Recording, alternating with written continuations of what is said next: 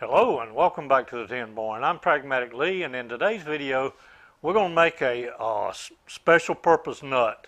Um, Instead of glaring you out trying to zoom in on this, I'm going to bring the camera around to the workbench and show you exactly what's special about this nut, and then talk about how we're going to actually machine it. I suspect there's a name for these nuts, and again, I suspect that places somewhere like McMaster-Carr might have them, but by the time I paid the freight on it and got it here, that nut would have probably cost $5 or more. So we got the equipment. We're going to make one right here in the shop. From the end, this looks like just a regular 1/4-20 nut with a 7/16 hex. However, lengthwise, it's a little over a 1/2 inch long, and this shoulder on this side is turned down to about 415 thousandths. Now I thought when I started considering making this that I would take just a coupling nut, 1/4-20 coupling nut, and make it from that. But as you can see, there's considerable difference. This a 1/4-20 nut has a coupling nut has a 3/8 head instead of a 7/16, and even turning this down, I believe, was only 371, and again we need about 415 thousandths. So a coupling nut would have worked, but again, we got the equipment here, so we're going to turn this down. We're going to turn it out of a piece of 5/8 stock. I didn't have any 1/2 inch stock that I really felt comfortable in using. I had some little short pieces. So we're going to mount this in a collet. Turn the section down to the max diameter, which across the points on here, 496 thousandths, about 500 thousandths, 499. We'll be using a 5/8 collet, 5C collet, and a hex collet block. So let's get this loaded in the collet. Now we can hold this 5/8 stock in the directly in the chuck on the lathe and turn it down to the 1/2 inch before we went to the mill. But I'm going to go ahead and install it in a collet.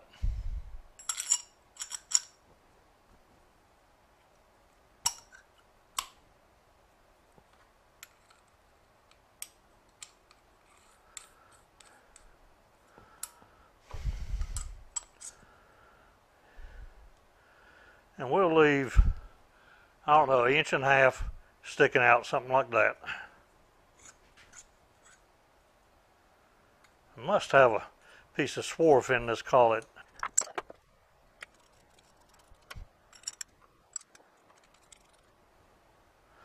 And we'll mount this in the vise to tighten it down.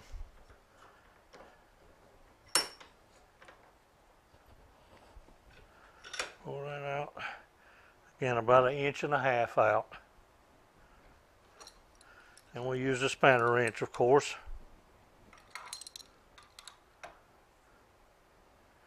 And I want to get this plenty tight because when we go to the mill with it, we're going to be cutting on the 6 sides.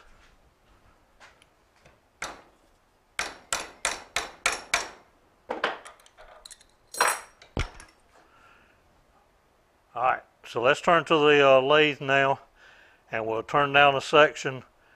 We'll turn down a good inch here, down to a 1/2 inch, and then we'll turn a small section down to the 415 thousandths.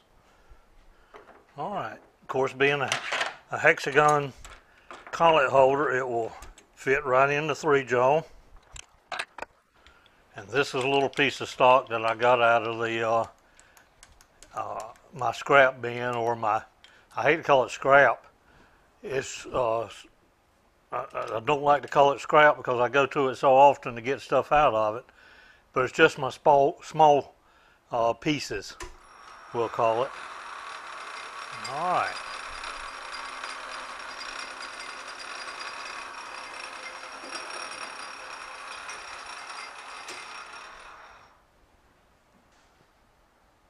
It looks like there's a lot of run out down here. This is where this piece was cut with a shear. But we're going to clean all that up.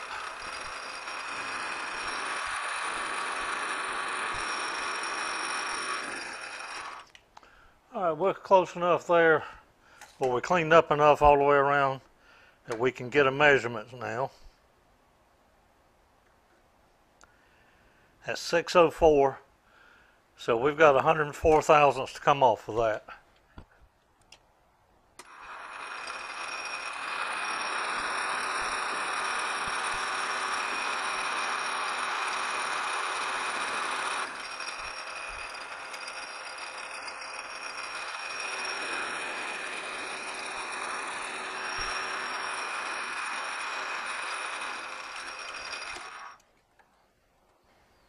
$499 thousandths. I think that's fine. Now let's face the end of it. Get us a good clean end.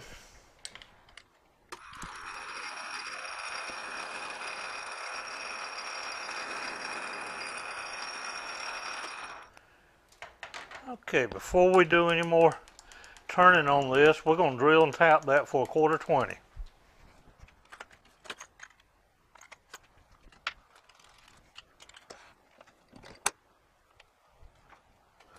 I definitely got to get a new number 4 center drill. This one is extremely dull.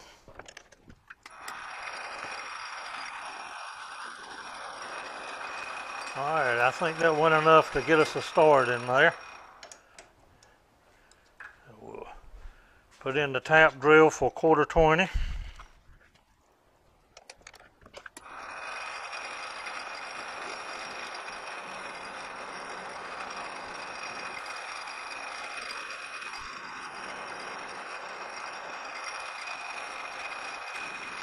I'm drilling this considerably deeper than than the 1/2 inch, which is the length of our entire nut. Since I'll be tapping into a blind hole, I just want to be sure I got plenty of depth. We'll take this little countersink and just get us an opening for the threading to start. I usually forget to do this until after I've got the threading done. What that did was clean up that burr on the end. Now we'll get the 1/4 20 tap.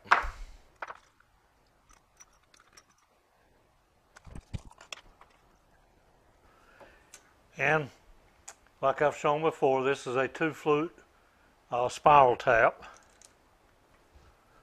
Seems to work very well. And we'll see if this will self-tap in. I believe it will. But if not, we'll manually pull it the rest of the way. Plenty of Tapmatic on it. Finger on the stop button. Need to tighten the tap just a little bit, but that's going in fine.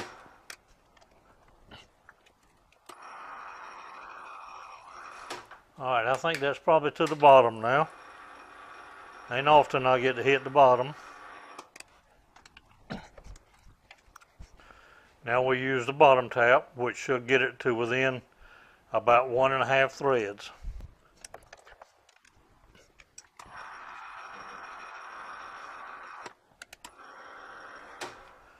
If that by some chance did not tap deep enough, we can always hold it in the vise afterwards, after we get it parted off, and tap it that way. Alright, now we're ready to turn down a section of this to our about 415 thousandths. Yep. And it looks like the depth on that, 300 thousandths.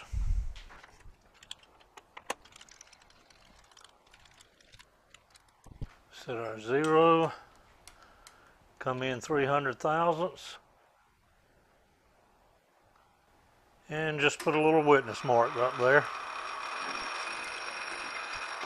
Tell you what we'll do, down here at it's off camera but we'll actually come in at that 300 thousandths mark and set the carriage stop block.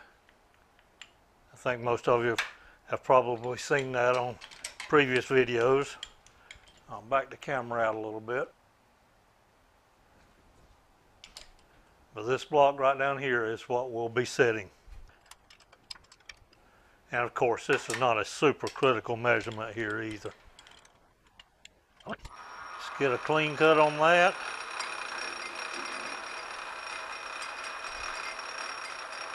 We'll take about 40 thousandths to begin with and then take a measurement.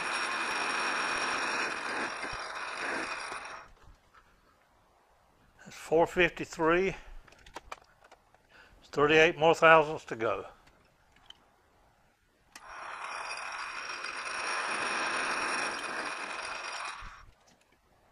$421. That could take just a little more.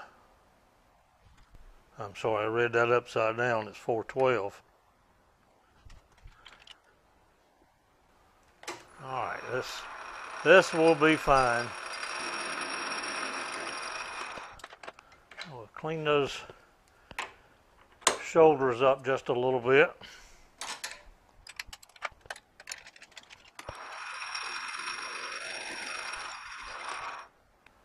All right, that looks just like what the doctor ordered.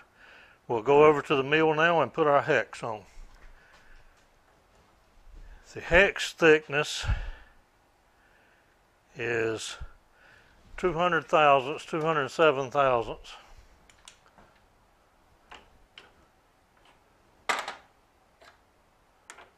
Well, we'll just mill the hex and then we'll part it off or cut it off at the desired length.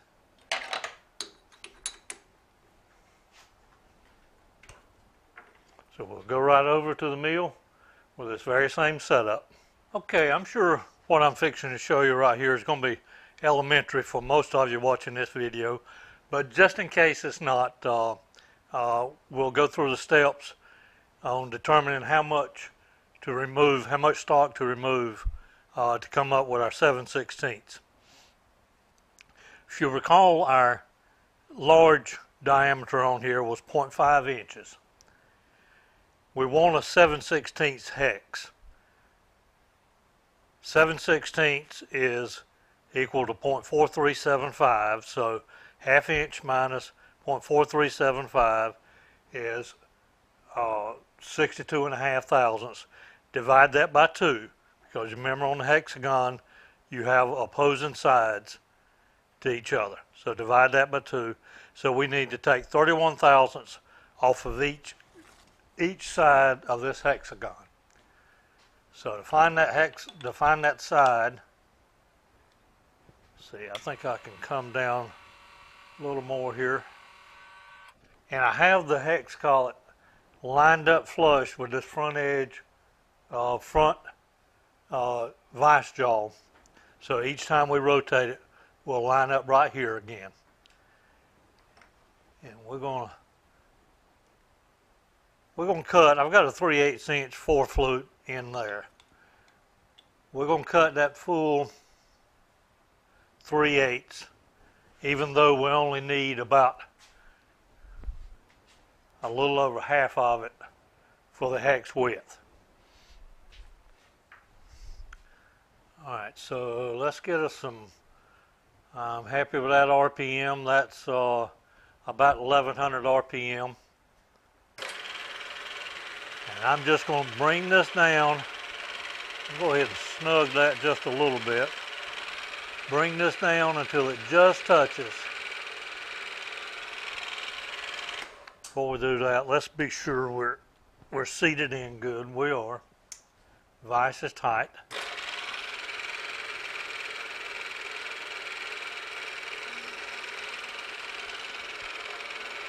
Alright, so there's 0. We'll come out here and come down our 31 thousandths.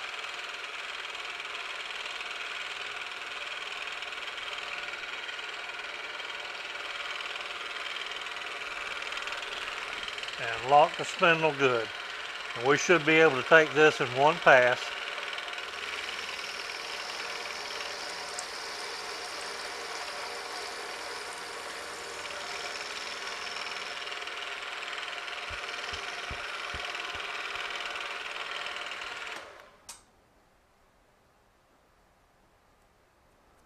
Alright, we'll rotate our hex.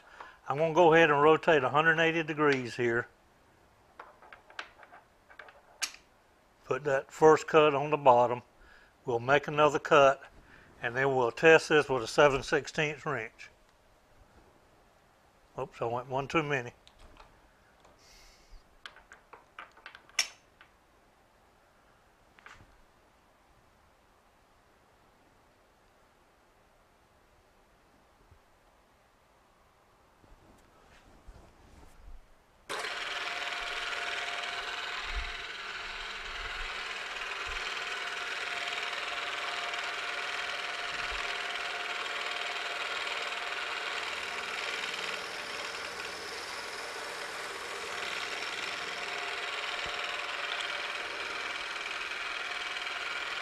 Alright, let me grab a 7/16 wrench and we'll see if that needs any adjustment. Nope, that is just right. Alright.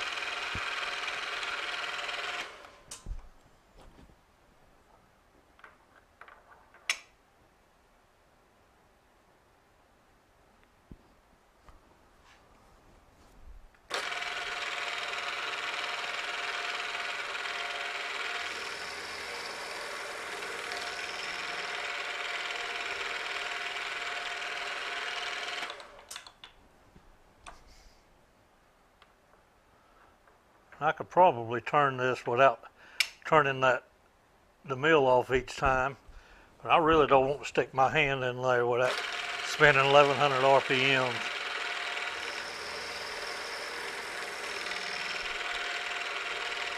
I wouldn't want to stick my finger in there if it won't turn in but 10 RPMs.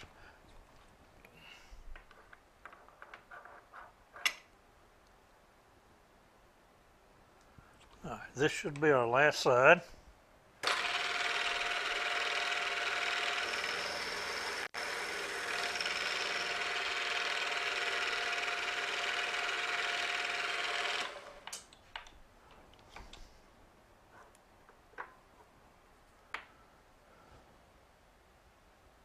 There we have the hex turned.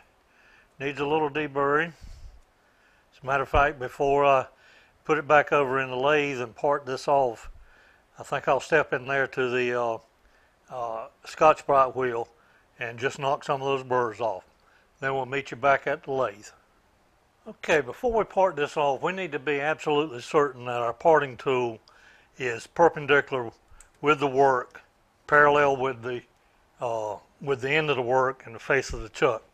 When you got a piece of work stock this small, what I like to do is simply, before I put the work in, use a 1, 2, 3 block held up against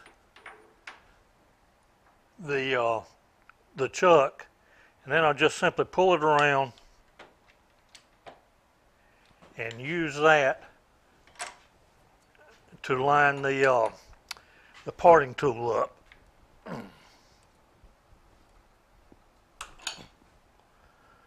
Well, how that got so tight.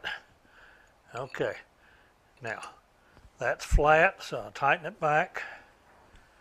So that should be perpendicular to the work, parallel with the end, with the face of the workpiece and the face of the chuck.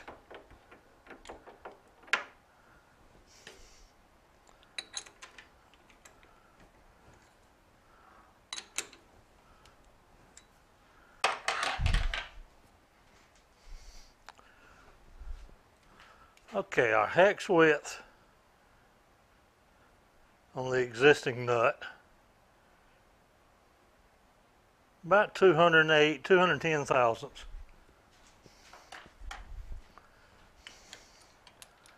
So we'll line the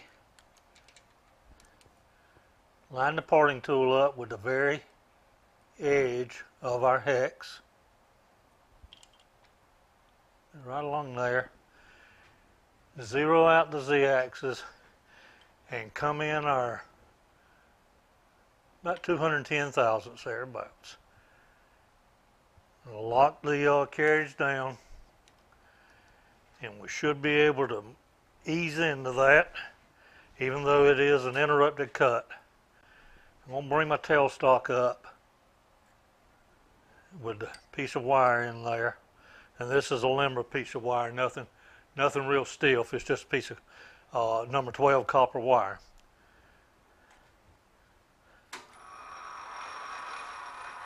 And I see people cutting at all different, parting at all different RPMs.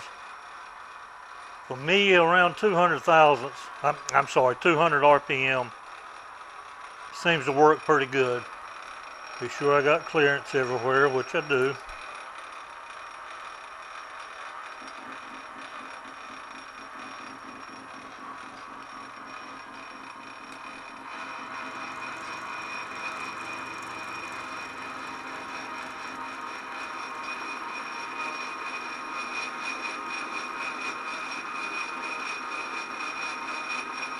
I like to keep plenty of lube on when I'm parting, help get that chip out of there. And that was the chip that got caught there for a second. We'll come back in again.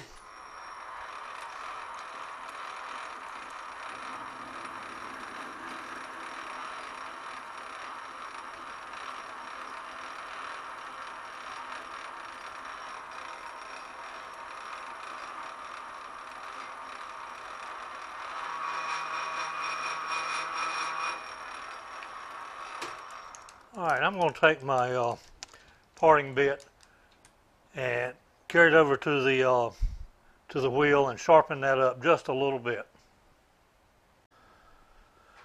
Okay, I sharpened the parting tool a little bit, and I just realized too it was not on center, or was actually above center a little bit. This parting tool, the further you slide it out, the more of an angle it goes at. I'll show you what I'm talking about. See, the parting tool is at an angle in the tool holder. And the last thing I parted with this was that 1.5" diameter brass. And so this was above center. The cutting edge was above center. Let's see if this doesn't do a little better now.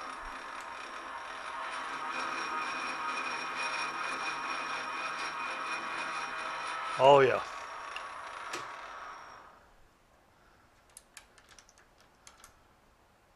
Alright, we got a little burr on that. We got to clean off this end. Let's see how warm that is.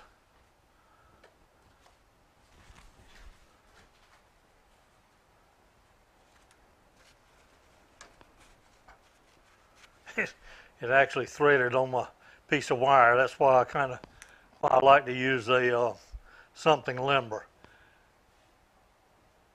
But I'm going to turn this around in the chuck and see if I can clean that up just a little bit. I've got the workpiece mounted in the chuck now.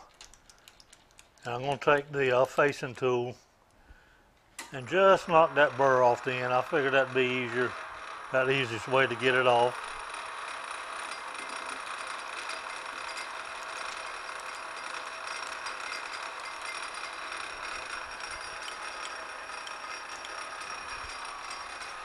While we're right here, I'll just take my little countersink tool and clean out that start of that thread a little bit.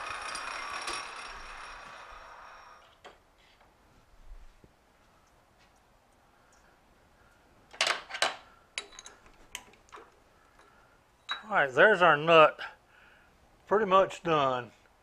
The only thing I want to do is I'm going to put it in the vise and run the tap through that again. Then we'll meet out. This actually goes on my tractor, and I'll carry the camera out there just long enough to show you where it goes and how it's used. Okay, I hope you can see well enough in the camera. It's pretty bright out here, and me seeing what's in the camera viewfinder is not that simple right now, as bright as the sun is. But any case, several days ago, I mounted a rear view camera and monitor to my tractor. I told some folks that the reason I did that was twofold. One, a little over 10 years ago, my chest was split open and had some heart surgery and stapled back together. And then after that, I'm practically 70 years old, will be in about 35 days. But I just cannot turn around and see behind me when I'm sitting in the seat of the tractor, trying to hook up implements or trying to back into something. It was really a chore. I had a lot of friends that tell me that, say, well, my chest has never been split open, but I can't turn around at 70, 75 years old either. Any case, I mounted this up here, built a bracket for it. The camera's back behind where you are now. I'll switch it on. I doubt you can see much of an image. Probably be washed out. But when I'm actually sitting in the seat where the camera is now, I can see behind me very good now, well enough that I could back it into a shelter or hooking up an implement, and that kind of thing. But while I was hooking that up, I opened the battery compartment to do the wiring, and noticed that one of these hinge nuts, I really don't know what the proper term for them is, but one of them was missing. I'm not sure how long it's been missing, whether it vibrated off. This is the one we use for a pattern inside, and this is the one we just made. And thankfully, it had not been missing enough that these long enough that these threads were messed up. So it raises and lowers without any issues at all now. I hope you've enjoyed watching this video of machining this specialty nut. If you know what these are called, or if they have a name, leave me a comment down below and tell me what they're called. I'm sure I would never buy them as long as I got the equipment in there, but I would be curious to see what the cost of one of them would be if we can find a proper name and I can find them online. You guys take care, and I'll see you on the next video.